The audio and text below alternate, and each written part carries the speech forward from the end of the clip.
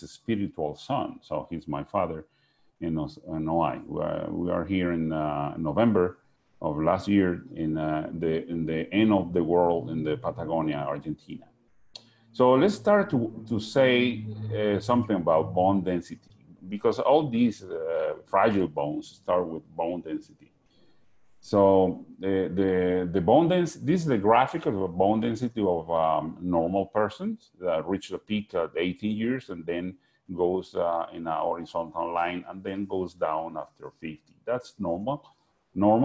And that's could be a person with a rickets, but the person without OI, the expectation of life is less. So it goes maybe between 30 and 50 years, depend on the classification of the OI. But what I want to say here, that I would like to change these lines, the red put it in green and the green put it in blue. That's the goal, to improve quality of life of the patients.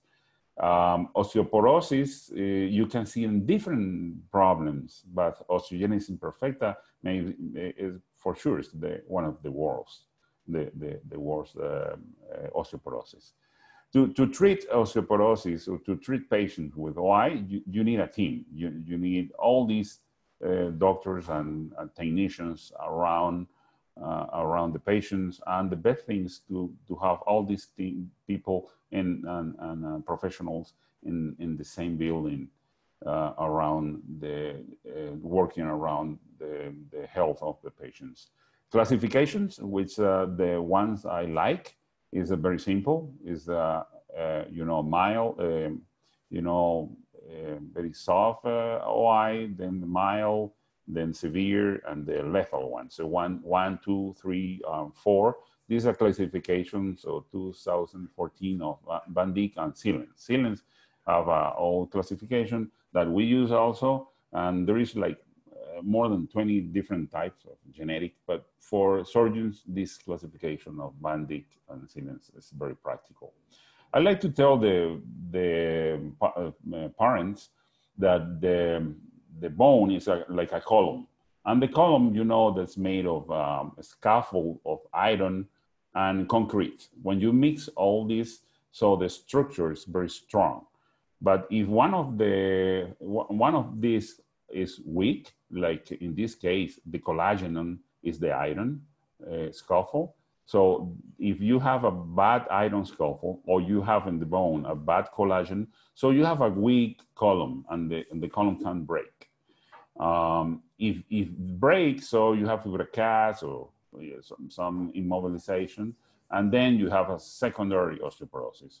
So we have to break this circle to improve quality of life. So what I'm going to talk today is about surgical solutions. But to start with surgical solution, the first tip is to know the medical treatment. So you're not only a surgeon, you have to know about the sickness, about osteogenesis imperfecta. You know that good nutrition with vitamin D and calcium is important for these patients. And some patients have to have a supplement of vitamin D. The use of bifosphonates, like zoledronic acid or palmidronate, is important. So I always follow the protocol of Dr. Gloriex from Montreal. The sun exposure it's important. It's only 10 minutes a day or 20 minutes, 10 to 20 minutes a day. It's important to the vitamin D function very well. So let's start now with surgical considerations. So we can correct with osteotomies, or we can correct by guided growth. Most of the apex of the deformities are not epiphyseal, but sometimes the patient needs a plate with my preference is the ones that are flexible, like this one, a hinge plate that had a flexibility. And this is the idea of Dr. Danny Green from New York, my friend also. This tension band, like Peter Stevens named it, he's the father of the idea of tension band concept and guided growth, it can work for a cora like this, a cora or apex. In this case, is a lack of extension of the knee. You can use it. I use it in this case two, like you see here, two hinge plates in this case, and it works. And the other cora is here. So valgus of the tibia. You can see with the test you do with a panoramic view of the lower limbs. And here now you have correction, because do correction of the coras that are in the epiphysis or on the metaphysis is very difficult. So if you can use guided growth, better. But we're going to talk now about rodding. Now, why rodding? Because the nail support the bone that is weak. It's like steering effects. So you can guide the bone during the growth, and you can reduce the rate of fractures. And if you have a fracture, it's going to be less difficult to treat it because there's displacement is less. Always plan. The planification, the plan of a surgery is important. You can do a plan with the X-ray, that is, and you're going to have a very good idea where you're going to do the osteotomies.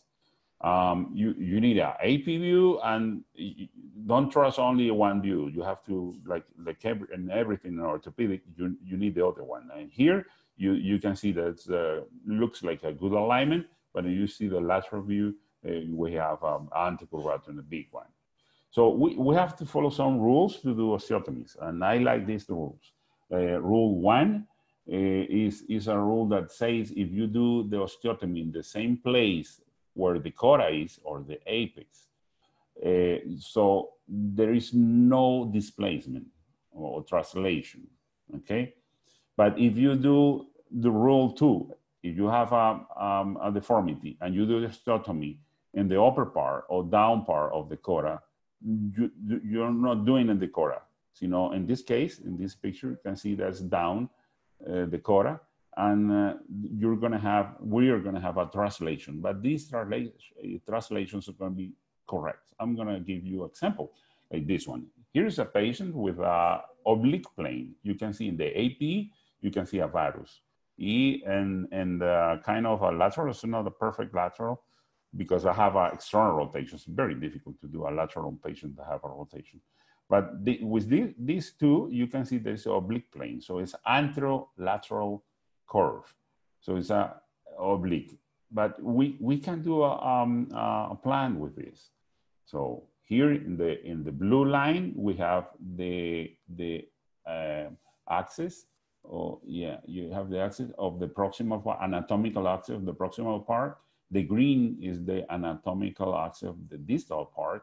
So we have one cora here, but this cora, we want to put it in two. So we draw the next line. So we're going to have two coras. So we can do two osteotomies. Okay. So what we want to do is to put it straight, in this case with a telescopic rod, a fasciae, and then see what happened here. What was wrong there? What it fails? Because they started in a wrong entry point. So if you remember, you place the nail in the anatomical axis. Have to go from the piriform fossa, and then you do osteotomy, I go straight to the middle of the knee. So this is the cora I use in this case. I didn't use these two. I could use it too. There's another technique. You have a pseudoarthrosis, a rigid pseudoarthrosis here, and you have another rigid pseudoarthrosis. So I prefer to do osteotomy using the middle, a little bit up of the first cora, and then we have osteotomy, the side of the osteotomy with the rule 2. So it has to be a translation, a little translation, because we're very close to the first cora. Okay, so we're holding the two pseudoarthrosis and the osteotomy, and it works nicely. We have to know the instruments, and it's very important to know. One of the tricks of these instruments is that the reamers are oversized. So if you ream 3.2, you're not reaming 3.2, you're reaming something more enough to feel the nail goes smoothly. The position of the patient, Dr. Fassier taught me these positions, nice. I mean, it's not it's lateral. It's kind of a middle between lateral and supine. It's like 45 degrees of, in like an oblique position. So it's very nice because you can see this hip and then you can see the other hip with the C-arm. The right table and the right C-arm and your best friend in this surgery is going to be the technician of the X-ray. So the technicians have to know what you're doing and what are the positions you need to orientate the surgery. And the teamwork. Here, this picture from Saudi Arabia and 3 different hospitals with all my friends. And all these guys were learning OI and the nurses, they do a great job, but they have to know what we are doing and they have to know how the instruments work. I like to draw, I like it. So I like to draw, first what I do, I draw the patella. So that gives me during the surgery, orientate me the position of the leg because the deformity is so crippled like here. So I like to draw the deformity because I do this surgery. Sometimes I do it sitting, so I can see the lateral perspective of this leg. I like to draw the incision also. That's another big advice of Dr. Fassier. Don't use oscillating size. You don't need it. You can cut the bone normally with a ronger, or you can use a drill and an osteotome. You don't need to. The size it hits the bone and kills the surface of the bone. So don't use it. These slides belongs to Dr. Fassier talks.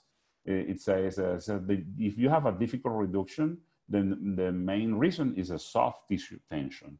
So checks with an anesthesiologist if the patient is paralyzed, or it says shortening. I don't like to say the word shortening, but it's a shortening, but I like to substitute this word for ostectomy. Because you're doing ostectomy, you overlap I'm gonna show later how do we do that. You overlap the bone and then you cut it. It's not a shortening because the real length of the bones is gonna be longer.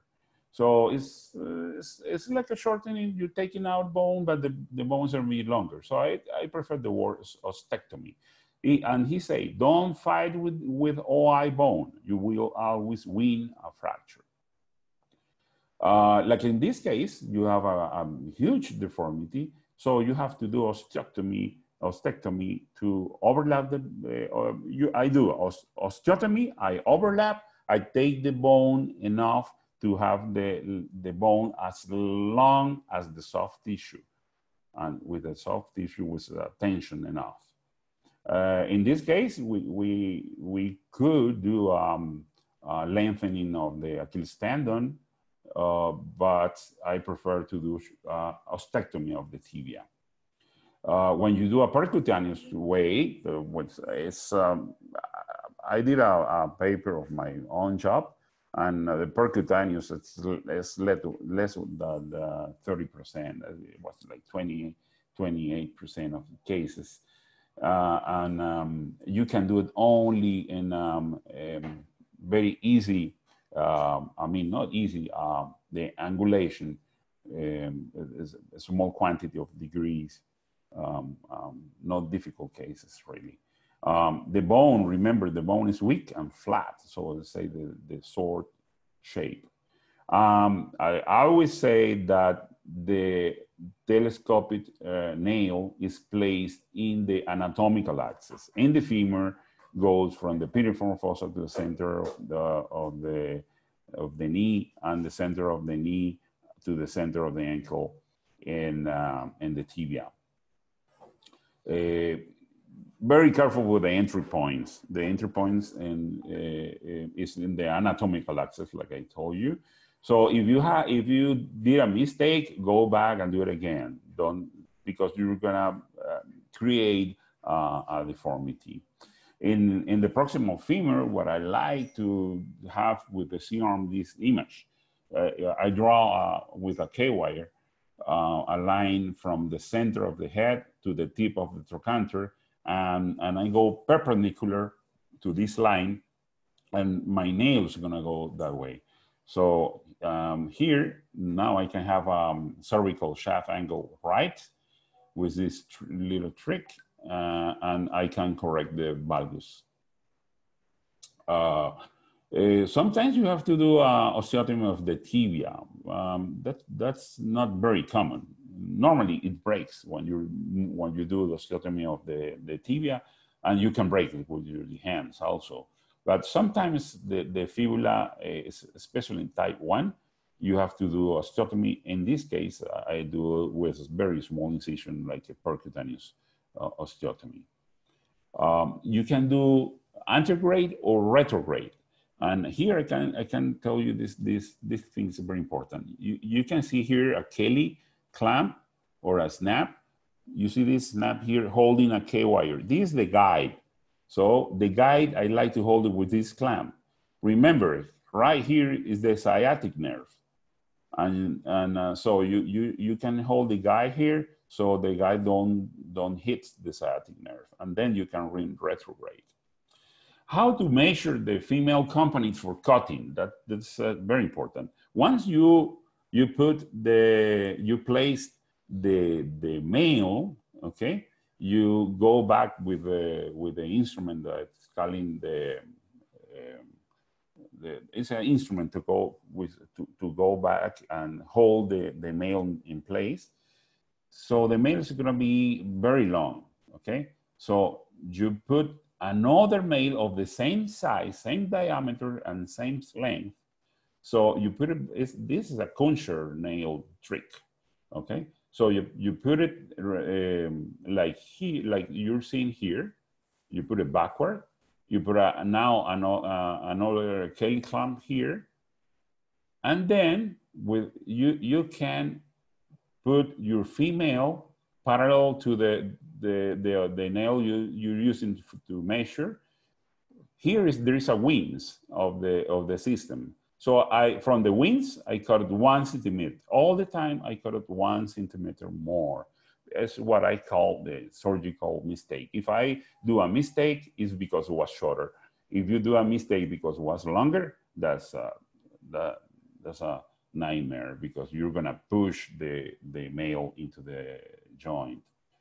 And so that's my advice for the way to cut it. Here I'm cutting with the right instrument also. The instrument have a cutter. Is very nice, but for small patients, maybe you have to cut it with the normal cutter. Check the smoothness of the cut, because sometimes bends. So you have to be very careful you don't have these things bended, because it's not gonna telescope. Okay, let's talk now about proximal third of the femur in Osteogenesis Imperfecta. The proximal third of the femur, I mean, the femur is a bone very different to other bones, because somehow in the evolution we stand up. And because we stand up, the proximal part of the femur is different to other animals. So we save a lot of energy with this design we have. And that what happened now is that we have weak point. We have weak point in the neck. We have a weak point in the lateral cortex, and we have another weak point in the subtrochanteric area. This article of Journal of Mechanics, and they found in OI patients that these three, there is also 4 points, because there is a weakness in the metaphysis, or in the union of metaphysis with diaphysis of the distal third. So, do fragile bone needs intramedullary nail? Yes, because the collagen deficit makes bone fragile, and the bone must be protected from epiphysis to epiphysis, from the, remember, in femur and in tibia and in humerus, should protect from epiphysis to epiphysis, thus to avoid fractures and displacement. Due to the new treatment in OI, better quality of life, okay, and better function and more activity. We have more activity, more exposure to mechanical forces, more injuries. In lower limbs, the proximal third of the femur is the weakest point. So Dr. Richard Cruz from Alfred DuPont Hospital asked me to write a chapter about proximal femur and osteogenesis imperfecta. And with these two friends, Carlos Vargas, who is working now on DuPont Hospital, and now he's going to go with to Baltimore with Hessenberg, and Alfredo Santana. With these two friends, we wrote a chapter, and we found 3 types of deformities of the proximal femur in OI. In the type 1 is a subtrochanteric oblique plane, okay? So that's the most common. The type 2 is a deformity in the neck. And the type 3 is a weakness of the lateral cortex, and the deformity goes like this. I'll show you one by one. So the type 1, we can have anterolateral, which is the most common, anteromedial deformity, or posteromedial. That's the three types of the type 1 we found. Here is a diagram of how the deformities show. These are lateral view and this AP. So you can see a real oblique plane. You can feel it. You can palpate with your hands the deformity. It's the most common. The deformity apex or cora is an anterolateral direction, and also have external femoral torsion always. This is the duration of the deformity, and the type 1 usually is palpable. Internal rotation, abduction, and flexion movement are limited, and in some cases resemble a coxa-vara, but like Dr. Fassier wrote in a paper, he called it falsa coxa-vara or false coxa-vara. The apex or cora is subtrochanteric in the type 1. That's the most common one. You can see it all very common, and we're going to talk about this, how to solve this with a surgery. And now you can fix it like this. Here's another example of the anterolateral. This is type A1. And is with a nail. This is a patient of 14 years old with a nail in. He has like 5 years with that nail, and it breaks it was a deformity already, and it breaks. And we use in this case, we use a gap nail. A gap nail is not telescopic. This patient is 14 years old. He stopped growing. The devices are closed, and here is the nail with this a very fantastic structure. We can hold the proximal femur and lock it. So it's very nice. Difficult to use, but very, very good results. And type 1B is the anteromedial deformity in the subtrochanteric area. It's less frequent and less obvious in the clinical. You can palpate, but it's in the back. The bump is in the back of the thigh. The 1C is a posteromedial deformity at the subtrochanteric area. It can be observed in OI type 3, which is very, very not frequent. And 1B and 1C type have a history of being treated due to a fracture by orthopedic reduction. Now we're going to talk about type 2. Type 2, we have the type 2A. This is a cervical deformity. Affects the cervical shaft angle. The deformity is a true coxa-vara. It is more common in patients that had surgery on the femur shaft with the aim nail. So you can see it, patients that have a nail, and the only weak point is the neck. Now, because we put a nail before. So the neck is unprotected, like in this case. All these cases had. So to hold this problem, you can do it with this technique of Dr. Fassier in an article, Dr. Fassier and Gloriex. You can see K wires holding with a wire here around with a circlage. That's one way to do it. This is the Fassier technique. We found only 3 patients with this type. We can have a fracture of the neck without having the nail. But these patients always have a huge external femoral torsion. So my theory about this is that the external torsion is so big that the neck impinge the acetabulum, and the patient could have a fracture, like in this boy of 6 years old. Here, it doesn't look like a fracture, but you can see this line. And days later, we could see it was treated for another guy. So they could see a fracture, and they treated like they didn't know the patient was OI because it was a mild OI. So they found a fracture here, and they put 2 screws like a normal patient.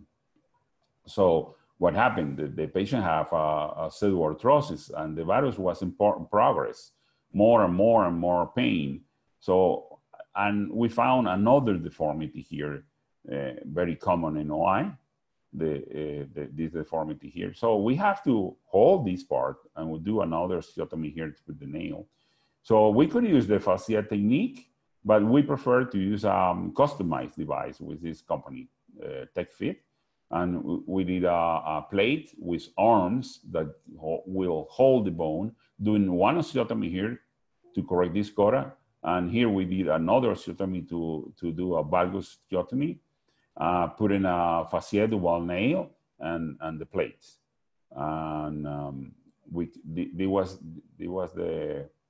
the prototype of the system, and we did the surgery. We put the nail, we put the plate, hold the whole thing, and it works. Now we have the 2 osteotomy heals, and 1 month ago I took out the plate, and I left the nail because the patient needs the nail. But now we have a normal shaft angle. In the type 3, it's not uncommon. It's more common if you do a mistake with the entry point. So it's a weakness of the lateral cortex, and the nail, the virus is going to be huge. It's going to resemble a congenital problem, but it's not. I mean, it's the nail, instead of go through piriform fossa, once do the big trochanter lateral part, like another nail. So you create a problem. We call it the type 3, which is a fracture of the big trochanter and lateral corset that could be caused by failure of the entry point. How can you solve this problem? Now we have a colsavara, we have a fracture here, and this is holding nothing. So we have to go through the piriform fossa, do the osteotomy here. Now I place the nail first, and to hold rotation, you can hold it with a plate. This plate is a supplement. I mean, you're gonna put the plate, and you have to take it out in 3 or 4 months. That's what I'm doing. You have to take it out, because once this heals, you don't need this plate. About the approach consideration, the proximal femur. First, it's position. Then you have to draw the deformity, and you have to draw the approach. Then we have here the muscle. We have the muscle here, this is the lateral vastus. You can see the lateral vastus, and we have to cut here. Okay, the first thing is a lateral and posterior approach. Once you see the fascia lata, you have to cut the fascia lata just in the place where we're finished. Then we do incision here. We take, I'm gonna show you a picture now, a movie. Okay, and when you see the vastus, you have a little cut here. Okay, like here. This is a little cut in the vastus, and now this is the fascia lata, iliotibial vein, and this is the vastus. Okay, and now we have the deformity. Okay, then we expose the bone without taking out the periosteum. You overlap. Once you overlap, you cut the distal part, because you need, the one you need long is the proximal one. And then you put the nail with the technique, okay? So let's see this patient. This is the right, and this is the left. We're gonna do the surgery here in the right. And then we have this very big deformity. This is the patient, the OR. This, I draw the deformity. You see the skin incision is a 90 degrees. You're gonna see what happened. Here is the fascia lata here, and here is the muscle. I did a cut here, and what you're gonna do, see, I like to use the Kelly clamp, the snap, to do this maneuver. You can see here. Okay, now, see the head here. Here's a very almost 90 or more than 90 degrees deformity. And I can expose the whole bone without only cutting one muscle. Okay, this is a deformity. Now, I overlap, I cut whatever I have to cut to put everything straight. And I prefer to cut in distal part when doing the osteotomy in the proximal part. I'm going here retrograde to the peripheral fossa, antegrade to the distal part. I ring both, and I can put, and here I'm gonna have a translation, but the mechanical axis is gonna straight, and the anatomical axis also. So I have my bone straight, and see the incision, remember, was almost 90 degrees, and now it's slightly almost straight. Here is another example, same deformity, very common, and here's the maneuver. So I'm doing 2 homins, and now, see, it's like a peeling a banana.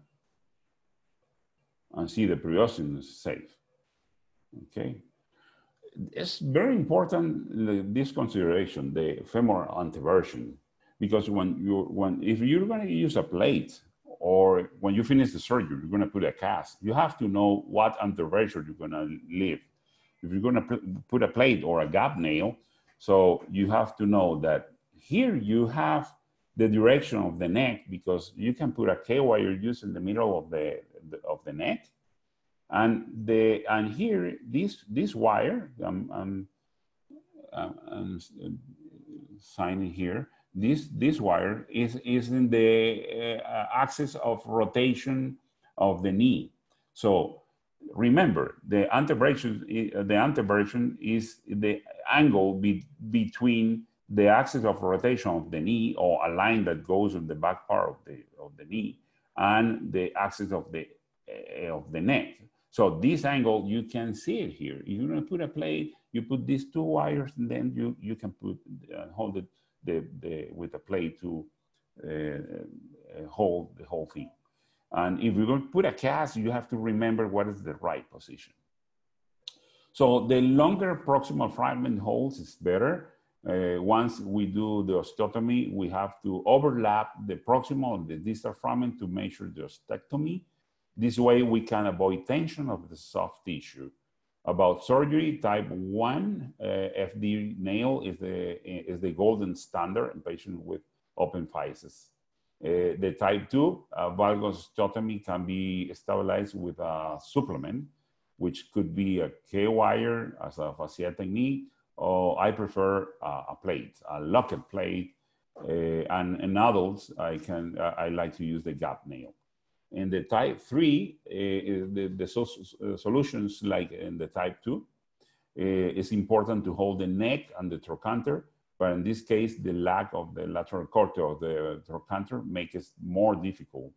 So the locket plate in children use it as a supplement, is an option, and the gap nail is an option in adults because we have a assembly structure. So in conclusion, in lower limbs, the proximal femur is a weak point in fragile bones. Telescopic nail is a gold standard for children's. Locket plate is a supplement. You cannot use it alone. The intramural locking nails are option patients with physis closed, and the gap nail is ideal because it comes in small diameters and it's made, the design is made for fragile bones. So the purpose of these classifications is to clarify the different deformities of the proximal femur and OI, and the purpose of this chapter of this book was to propose a plan to correct. And that's the first part of my lecture. In Arab is a shukran, but I'm gonna give you some tips because I have more. I made this talk to give it in 40 minutes. I have 45, so I have 5 more minutes. Look at this. This is very weak. What can we do here? This patient have a lot of pain, so we can place. Can we do something with that? Because it's very weak. So what I did, I place a FD. I hold it here. I went out of the bone because nothing can be placed here, and hold the other. Okay, looks like a popcorn bone. This is a very difficult case. So I did the same on tibia. Okay, holding the calcaneus, and you know why? Why I did that? Because the pain. These patients stop to have pain in lower limbs. So that was very nice to see the patient could sleep. So that's another thing. Some words about spica. I don't like spicas. I prefer to use a soft cast or A-frame cast. If in tibia, you can use a cast in tibia because if you flex it, you can hold the rotation. Let's talk about now adults. Some words about a patient with a small bone like this one. Is a patient with OI, 20 years old, and now we have a 6 millimeters diameter. What nail I'm gonna use here? There is no nail. There is one, but it wasn't. So now we have a gap nail. That was an idea of Pega Medical, Galvan and Parra. That's why we call it gap. And with this nail, we can solve a problem like this. A patient 40 years old, I showed you before, and we could solve the femur or the right femur with this nail, 5.6 diameter, and then he got a fracture in the left, and the left we could do a different assembly like here, and we could lock it. The patient was very happy because the patient doesn't need a cast. So it was a fracture and it needs another osteotomy to put it straight. So in 3 months, we had a heal of both. Each one takes 3 months. So it's the patient moving. This is another patient from Lima, Peru, with a very difficult deformity. Okay, so we did a technique of super hip. I learned with Dor Paley to correct this deformity, but I treat it like a congenital deformity plus the problem that is a very fragile bone, like you see here. So I did some cuts I designed, and I hold it with a with a gap nail. I could lock it, and I did a carry technique to have to put it straight. And I did this teres ligament to hold the hip in place. That's very interesting. 36 years old. He came to emergency room with a fracture.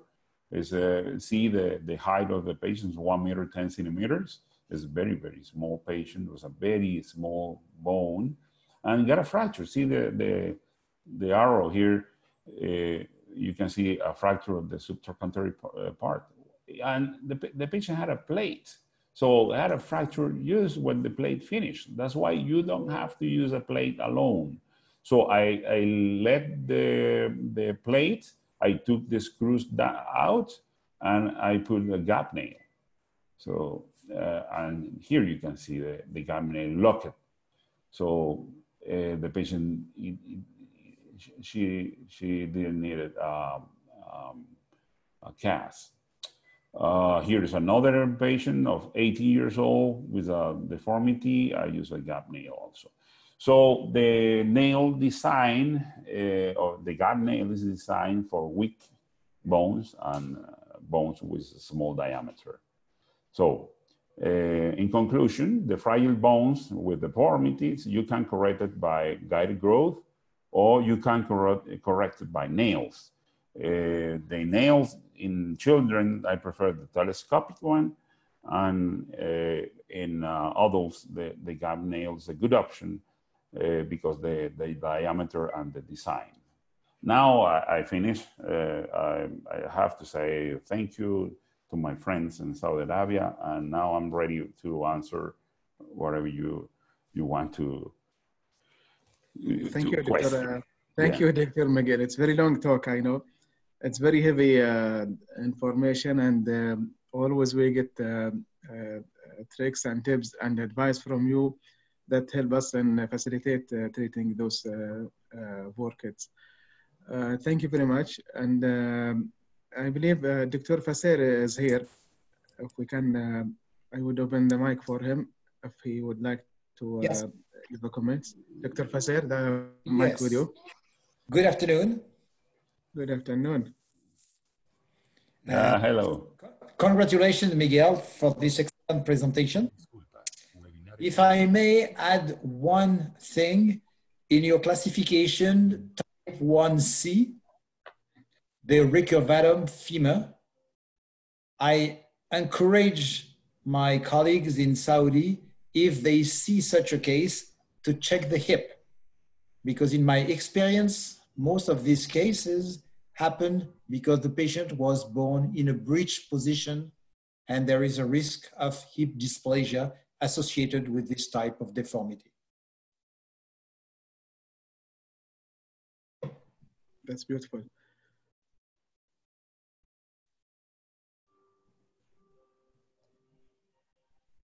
Dr. Miguel.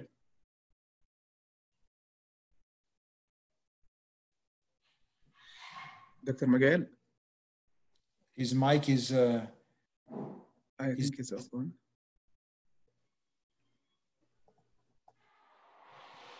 Okay, it's a switch off. Miguel, unmute your mic. Yeah. We are listening to you, Dr. Miguel.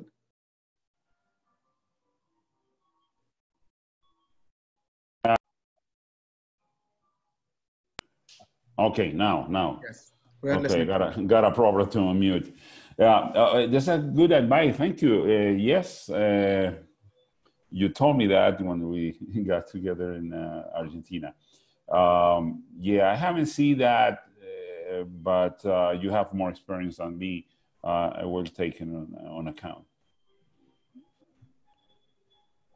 Yeah, it makes sense, but because these very difficult deformities, I have seen only in patients that had a lot of surgeries before, or fractures, and it's difficult to know where they come from.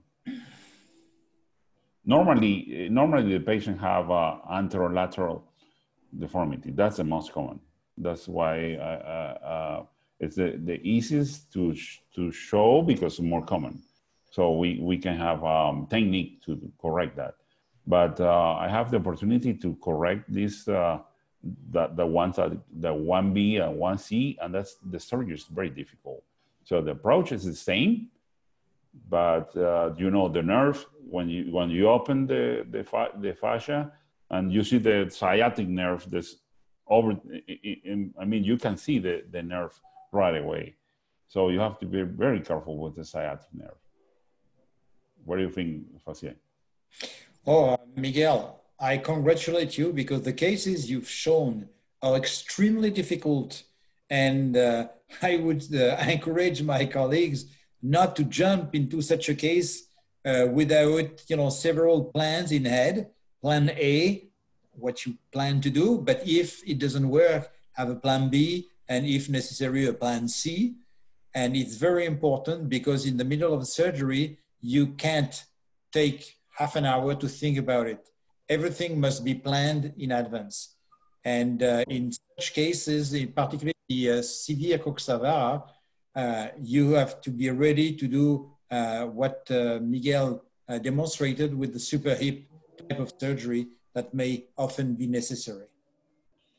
Yes, another thing in the type where the type 2, where we have fracture of the neck. Yes, what I saw is that the most of the patients had a surgery before with a nail, even a fascia duval, or it could be any nail. So I think the reason for that is because the nail is doing the job, protecting the diaphysis and the epiphysis, but the neck becomes now the weakest part.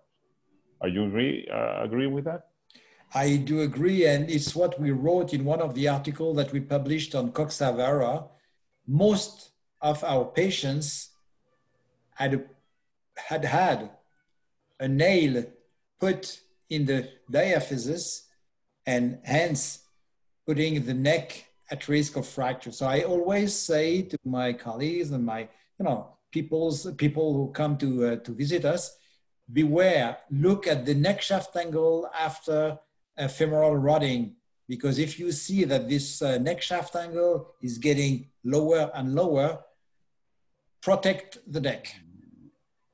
Yes. You protect the neck with the K-wires? I do the classic technique. You know, if as long as the neck shaft angle is above 110, I don't do an osteotomy. But if it's below 110 degrees, then I do an osteotomy and correct it. Fixation with what, Dr. Faisal? What do you say? What will you use for fixation if it, less than 110? The technique with the 2K wires and the cerclage around. The 2K wires are one anterior-posterior going posterior and the posterior anterior, leaving the space in the middle for the nail. You need to have the nail. It's just an adjunct to the fixation. Yes, that's why I insist that whatever you use, the K wires, you can use a plate in a bigger bone. I use the K wires in very small patients, and if you can use a plate, but the plate is, I like to call it a supplement. It's something to, yeah, it's a supplement. It's not a fixation thing. And Dr. Galban will use the plate, isn't it, and sucrose, and then remove it after 4 months. Say it again. You will use, and you didn't use K-wires. You are used to use the plate and sucrose, isn't it? Yeah, depend of the size. Some now in this time we have so many sizes of we have a lot of sizes of plates. So I use the K-wires technique, which is very good, but I found since 3 years ago I'm using plate, and I think the plate holds with the locket plates. Now we have the plate with variable angle of the screws. There's one called EVOS, which is pretty good, pretty nice. And in different places you can hold it. So if you plan to use a plate, go with a good plate with a variable angle, which is the best, and lock it. Gotta be locked. I see. Dr. Miguel, Dr. Faser, there is a question from Dr. Tamer. He's asking, how many osteotomies are needed to place FD nail in a normal bone alignment to overcome the physiological anterior curvature or bowing? Okay, I'm going to answer that, and I would like to hear the opinion of Dr. Fassier. Well, when I did my own revision of my cases, I have to do in femur and in tibia from 1 to 3, but most of the cases, because I start to learn how to do things, the average, it was 2 osteotomies for severe cases. Now I'm not using 3, but sometimes you have to do 3 osteotomies.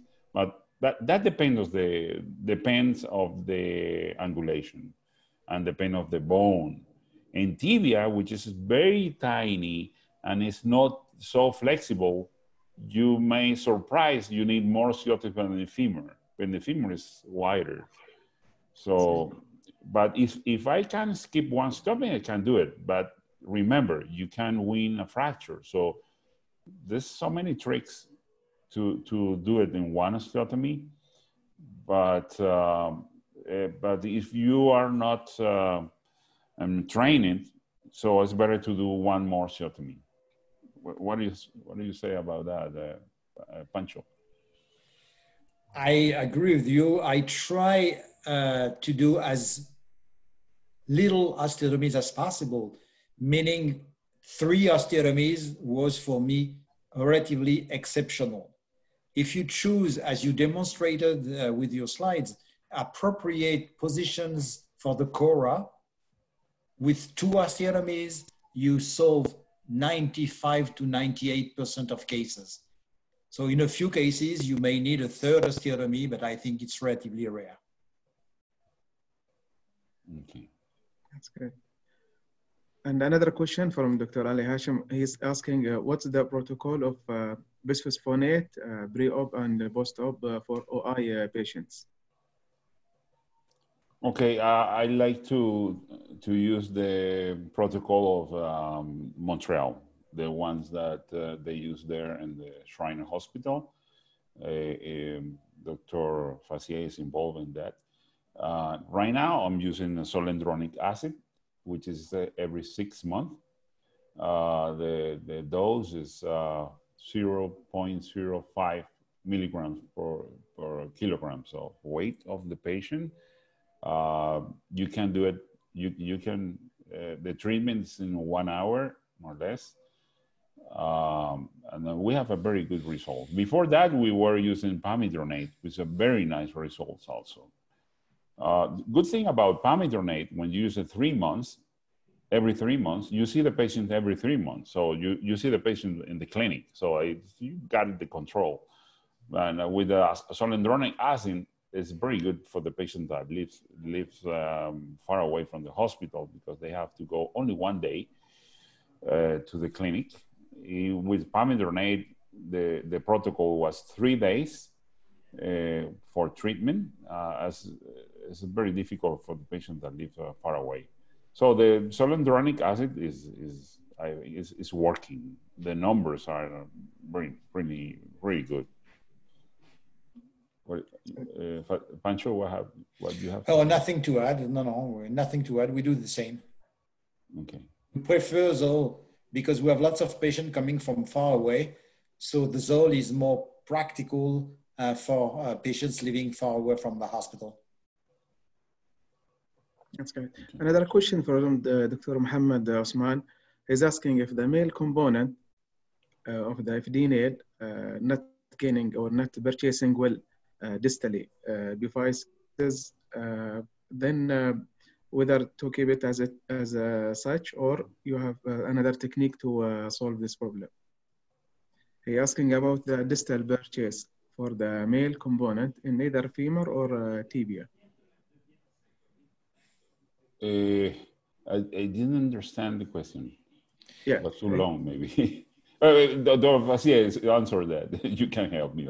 No, I agree. This is the weak part of the fixation. It's the distal epiphysis. Okay. If you leave the threads of the FD nail part in the middle of the epiphysis, you have almost no purchase. It's the reason why when I put the nail, I go down to the subchondral bone, because there the cartilage is thick enough. You don't need to go through the cartilage, but you go down to the subchondral bone, and here you have more purchase of fixation. Same in the distal tibia, and particularly in the distal tibia, the cartilage is very thick at the ankle level, so you can go down almost to what you think is the joint space, but the joint space is but the cartilage is much thicker than you can think. Okay. Yes, thank you, Professor. And I believe that checking the range of motion after, especially for the ankle or knee, is very important to check for the grinding or the. Absolutely. That's good. And another question about the blood transfusion. How many events that use blood transfusion in reconstructing the lower limbs, or putting the FD nail for femur, tibia? That we know that for tibia we can use the tourniquet for bilateral tibia. But for the femurs, someone of the participant asking about the blood transfusion in OI patients. Blood transfusion, yeah. Well, when you use tourniquet in tibia, normally you don't have to use it.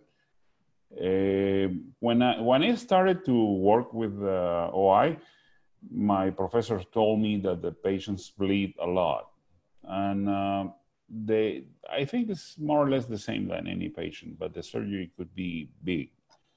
So I think if you do the right incision with the techniques I show you for proximal femur, you can hold the whole thing without transfusion, but you have to be prepared for transfusion, especially in femur. You have to be prepared, but maybe not in the surgery, maybe some after the surgery.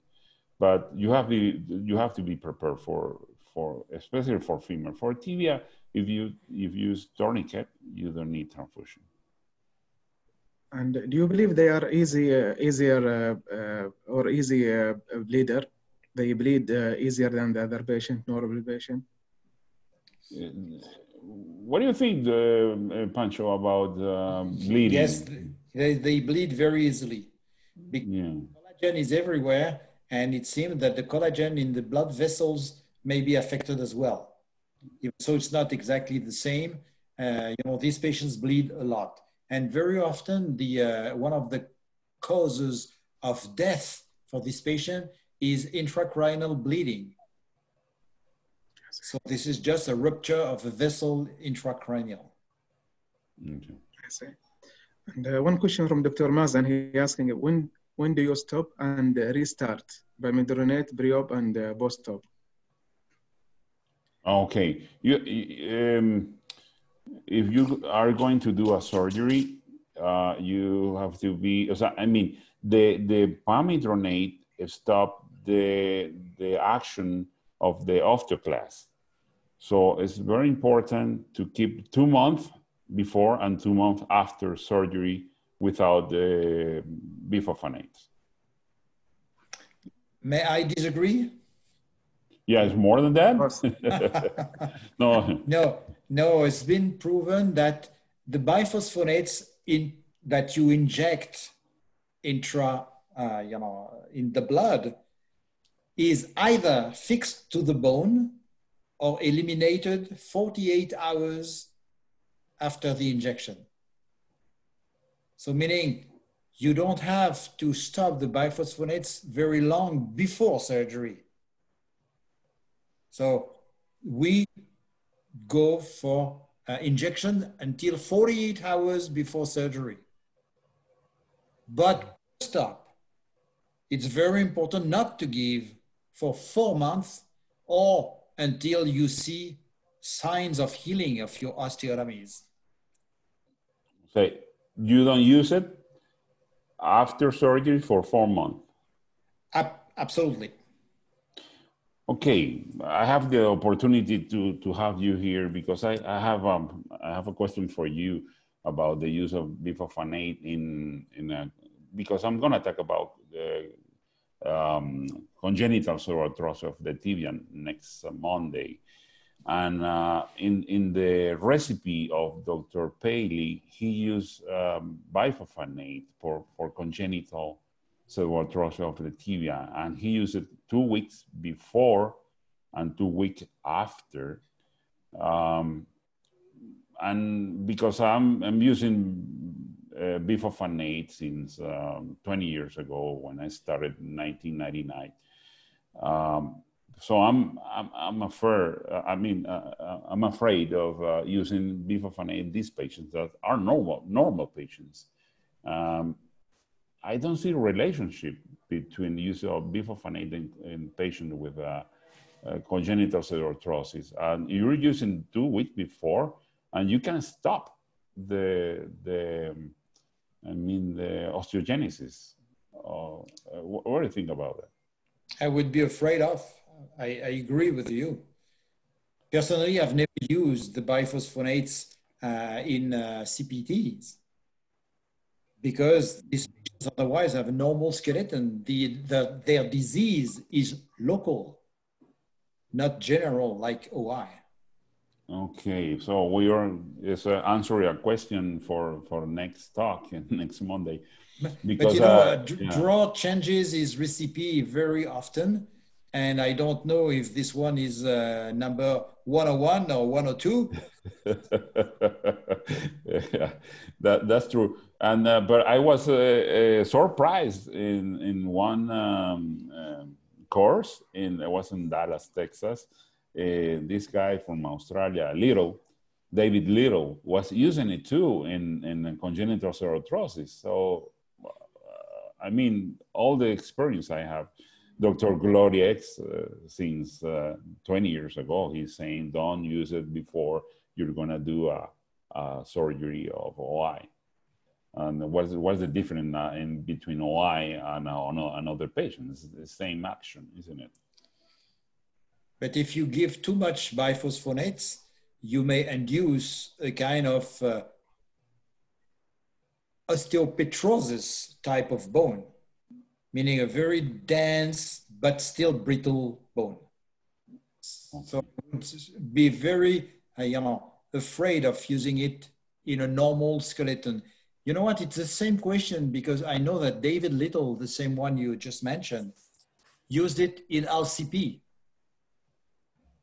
But you cannot give to LCP patients biphosphonate that's going to act on the entire skeleton while your target is just the femoral head.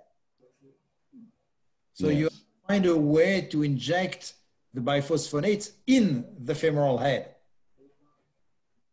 not intravenous. You mean Perthes disease? Perthes disease, yes, absolutely. He's been using it. Yes, that's when I started to use Vamidronate, I saw a lecture that somebody was using it, and I remember Richard Bowen was in the talk, and I asked him, and he told me, we will never know if this works because there's no way to demonstrate it. That's great. Dr. Galban, Dr. Fazer, another question from Dr. Tamer. He said, what forces most of the surgeon when they started their career fixing the OI patients to go lateral in their femoral entry is their fear from the AVN of the femoral head? I said, is it almost never happening in the OI with the FD nail in piriformis fossa, as we know? I will let Pancho, Dr. Fazier, to answer that question because I like his answer. You know, you may know why Miguel is calling me Pancho. It's a nickname that has been given to me by the South American children. So it's a kind of nickname for Francois, which is my first name. So regarding the AVN of the femoral head in OI, I've been practicing now, but I stopped 30 years, more than 30 years. I've never seen one. And I've done quite a high number of OI patients. I don't know if it's due to the fact that we go very smoothly through the greater trochanter, the fact that we don't use too much reamers that heat up and risk of damaging the vessels, the circumflex artery going to the femoral head. But I had once I was told that there was in Madrid an AVN in an OI patients. So I was going to Madrid the week after. So I asked Dr. Parra to show me the case. And he said, oh, finally, it's not an AVN. So I never seen one. Yes, I have seen only two. When I was a resident, I saw one was with a puncture nail. That's was a fracture, and it was a 10 years old girl, and they put a puncture nail. But it was a very aggressive technique. Yeah, that's the only one. But I don't have with a fasciae. With the fasciae duval, I don't have one single AVN. I see. Did you see one yourself? Oh, well, no. I'm asking Dr. Altus. Yeah. Did you see an AVN of the head? No. No. For me, my back is nothing. Because I would be interested if one of your colleagues, people participating to this webinar, has one. I would like to know about it because it would be a case report. That's right. Please, yeah, I can tell you, I'm talking about that, there is more problems that I have seen going by the lateral part of the lateral cortex of the big trochanter, creating a very weak point of breaking, putting the fasciae duval, like in the case I show you. There's more problems trying to avoid the piriform fossa than going to the piriform fossa. Nothing's going to happen if you do it right. That's it. That's great. And it's very common question and very common scenario that we get in our practice. If we have one patient diagnosed to have OI and get a femur fracture, came through the ER, do you prefer to put a hip spica and treat him conservatively, then later on for osteotomy and FD nail? Or acutely, you prefer to do FD nail at the initial? Yeah, if I have the opportunity, because in my hospital, the hospital I work, we don't see much emergencies. Normally, the patients call me from another city. So I told the surgeon that lived, 4 hours away, and I told him, put a cast, leave it like that, and the patients can fly to my hospital in 2 months or months and a half with the cast, or three weeks or whatever. We can make it. But that's the way I do it. But if I have the opportunity that the patient breaks in my city, and I will do the surgery the next day or 2 days after the fracture. But that's not common. Dr. Fasea, what do you say about it? It depends, on the deformity of the femur pre-existing to the fracture. If the femur is not deformed, I would have a tendency at the first fracture to treat the patient with a spike. But if the patient has already had a fracture and has a femur deformed, then I would proceed directly. I see. I mean, I'm just, my thought, if we treat them acutely So we'll decrease the chance of deformity. The surgery will be easier if we treat them acutely, because multiple fractures treated with the cast, we are not guarantee the alignment will be optimal or that it will be easier. So more fracture, more deformity, the canal will be obliterated more. So I believe this will be more difficult. So if we treat them acutely, if the setting is allowed, I believe it will be better for the surgeon and for the patient. What do you think, Dr. Fasser? Oh, no, I agree with you. I agree with you. The problem sometimes is that the fracture does not happen at the level you wish to do your osteotomy. So then you are stuck in a more difficult situation. But if it is the case, I agree with you. It's much faster, much easier. And for the family, it means also, not many hospitalization, immobilizations, etc. That's true. And a very common question, surgeon asking here, what's the earliest age that you can do FD nailing? I mean, before age of 4. I like that question. I have a quick answer. As soon as the patient in the femur can hold at 3.2, I'll do the surgery. And that's going to happen between 18 months to 24 months, more or less. If the bone is bended, actually, I mean, you have the indication to do that. That's great. Dr. Fasser, same thought or? A little bit different for me. The indication for surgery is as soon as the child pulls up to stand with deformed bones. We don't operate patients with straight bones.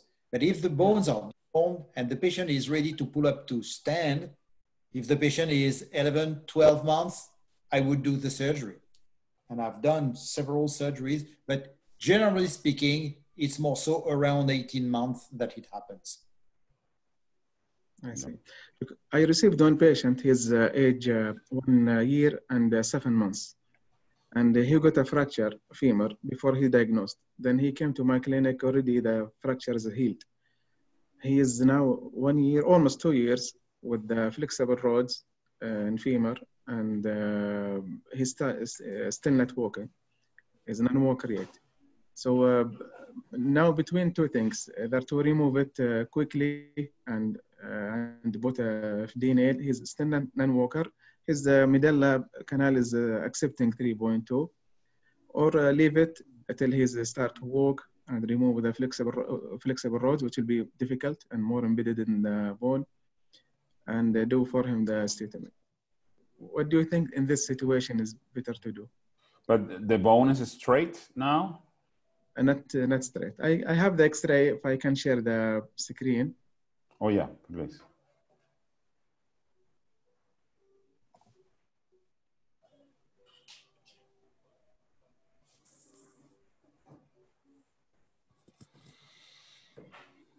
By the way, Miguel, thank you for inviting me to participate to this webinar. It's very interesting. Yes, it's this coronavirus gives us the only good thing about it. It's one of the positive things for the quarantine. See, this is the. Just come to it. You see the X-rays? Yes, yes. Ah, that's good. This is the one. Currently, he's 1 year and 2 years. Almost, he's reaching 2 years. Okay, can I see the lateral view of this? The femur? Yeah. Well, I have to start saying that the problem with the flexible nails, there's two problems. First, it's not telescopic.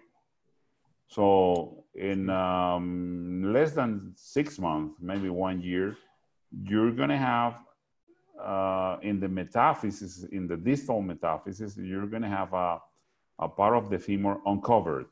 I mean, I said in my talk that we have to protect the bone from epiphysis to epiphysis. Okay, the perfect nail should protect from the head to the knee, but we don't have that. But you have to protect from epiphysis to epiphysis. And this is not happening here, and it's going to be worse in some months. That's one thing. The other is that the elastic nails were made to be elastic and to put it and take it out in as soon as the fractures heals in a normal patient. So because these nails are too flexible and they don't protect the bone. These nails are not internal fixator, okay? So, but right now I leave it. I think I leave it. I think it's straight. They're doing some job, but as soon as the bone, the nail gets short, you can go and change it because it's going to break. It's going to have a fracture in the distal part of the femur somehow later on. But right now, it looks nice. But remember, it's not the correct technique. That's right. And another case, Dr. Galban, we would like to share this. May I say something about that? Yeah, because please. I love this type of case. Because I have one thing that I used to say to everybody who comes to visit me: treat patients, don't treat x-rays. That's beautiful. Okay, because this patient doesn't ask for anything. The femur is straight, the patient is able to stand.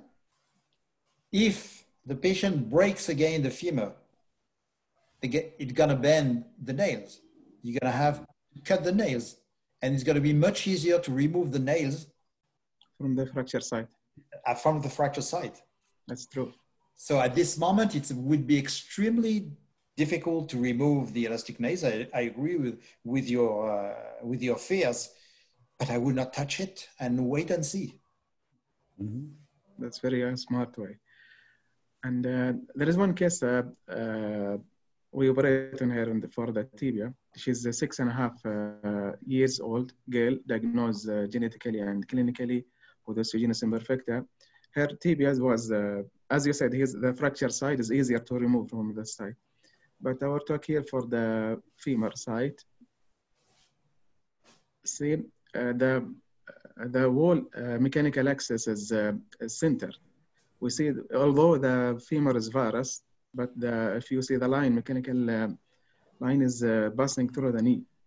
And she is having compensating valgus deformity in the distal femur. It's reaching 98. So I believe, Dr. Galvan, if you would comment, Dr. Faser, if we correct this femur, so she will have exaggerated valgus distally. Is that true? Yeah, you're right. You're right, because but in this case, we would like to do a plan. Here there is a apex. I can't sign, but anyway, there is an apex in the middle, in the union of the proximal third and the middle third. There is a chora here in varus, and these varus have two choras, I think.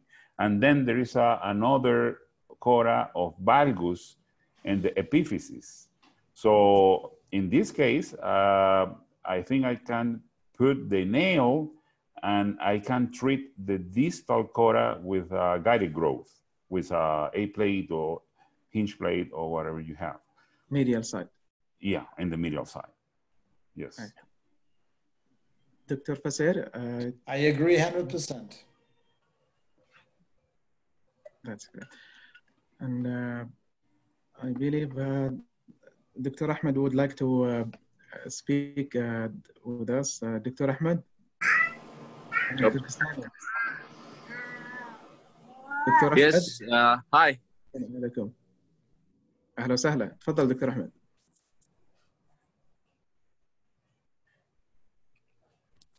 Hello. Dr. Ahmed, Turkestani from Jeddah. Oh, my friend from Jeddah. Yeah, for King Faisal Jeddah. Yes, yes. That's the first time. Hi, أهلا Dr. وسهلا دكتور أحمد Alban, نسمعك. how are you? I'm very well, thank you. Yourself? Alhamdulillah, it's nice to see both of you safe, and it's bringing lots of memories. Yes. It's nice to see you, Dr. Fasir, Dr. Alban. Wonderful lecture and outstanding discussion. Thank you, Dr. Ali, for arranging this. I only want to add one thing, if you let me, Dr. Fasir, Dr. Alban. It's something happened with me, as you remember, Dr. Fasir. I shared that case with you. I give one advice to all the surgeons that if they should screen all the cases for kyphoscoliosis deformity. To keep that in mind when they're planning to do lower extremity surgery. As you remember, Dr. Vasir, I shared my case with you, that boy with a severe lower limb extremity, and he has severe kyphoscoliosis, and I took him for lower extremity reconstruction, and the boy ended up paralyzed because of prolonged surgery, supine position and blood loss and hypotension intraoperatively. This is something that I experienced. I don't want anyone else to have the same. And you remember that, Dr. Placier? Absolutely. And again, it's a good moment to say again what I just said a few minutes ago. You treat patients, you don't read x-rays.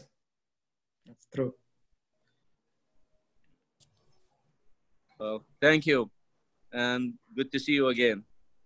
Thank you. Dr. Ali. Stay safe. Thank you. Dr. Miguel, Dr. Faisal, one Dr. Mazen asking about the staging protocol of you having patient, OI patient, both femur, both tibias indicated for surgery. What's your usual protocol? I usually, when I have, if the patient needs a correction deformity for both femurs and both tibia, normally I do two bones. I do femur and tibia on the same size. And in another surgery, 3 months later, I do femur and tibia. I know there is some doctors that I really like. They're very good doctors, like Dr. Paul Esposito in Omaha. He tried to do the 4 bones in the same surgery, but because the patient's gonna go to the unit care if you do 4 bones, so it's gonna need more blood. So I prefer to do 2 and 2. What do you think about that? I do 2 and 2, but I try to do 2 and 2 1 week or 2 weeks apart, so that the patient will have just one post-op immobilization. That's going to be a tiny bit longer, but just one, instead of 2 times being either in the spica or immobilized. Okay. I see. And post-op protocol, Dr. Faisal, Dr. Miguel, for that, you will put a cast for the femur or a tibia? Yeah, for I use a lot slabs, braces. I prefer to use braces. I'm trying to do not use spicas if I can. If there, but I use braces made of fiberglass. Prelude is one of the brands I use. And so I try to immobilize with that. For tibia, you can use a slab or you can use a brace also. But because the most difficult thing is to control rotation. For tibia, it's easy to control rotation. You flex 30 to 40 degrees the knee, and you put the ankle in 90 degrees, and you control rotation with a brace, even with a cast. But for femur, it's more difficult.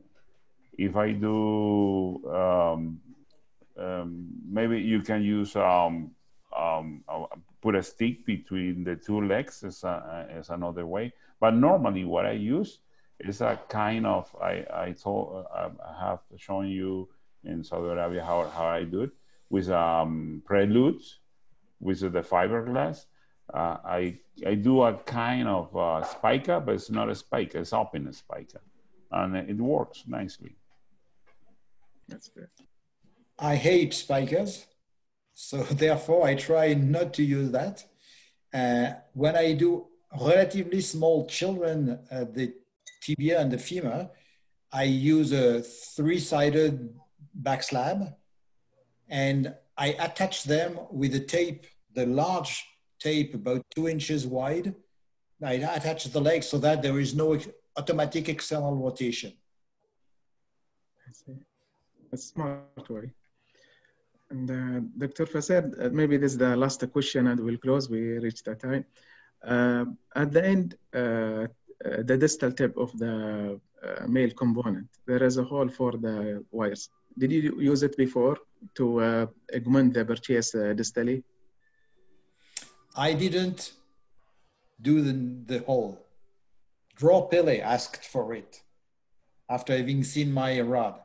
But personally, I've used it maybe once, but I don't use it because I don't think it's necessary. And it adds some difficulties to the surgery, very close to the joint. So I prefer not to use it. And I have seen, particularly in the distal tibia, I've seen that K-wire migrating through the physis because the rod was not telescoping. I see. I've seen a case that was referred to me, and personally, I don't think, as I said a moment ago, I prefer to go down to the subchondral bone to have some good purchase for the threads of the male rather than use the small hole. But I know that lots of people prefer to kind of locking the system. Yes, I have used it only in patients that some surgeon before used that retrograde nail, whatever nail you use it, could be a rush nail, and they put a rush nail retrograde from knee to the head of the femur. I mean, retrograde. So the patient had a hole. So you don't have a place to hold the threads of the fasciadual rod when you put an antegrade. So in this case, maybe I have like 3 patients. I use the K-wire to hold the fasciadual. It's the only cases I use it. Even I don't use it in congenital osteoarthrosis of the femur. I use the normal threads also. That's good. I think we reached the conclusion of this fruitful session. Thank you very much. Thank you, Dr. Miguel. Thank you, Dr. Fasser. We appreciate your presence. And Dr. Miguel, we'll see you on the next Monday, 11th of May to 2020, and the same time of this. Okay, thank you. Those are thank you very much. Nice to see you. Thank you, Miguel. Take care. Okay. Thank you. Bye-bye.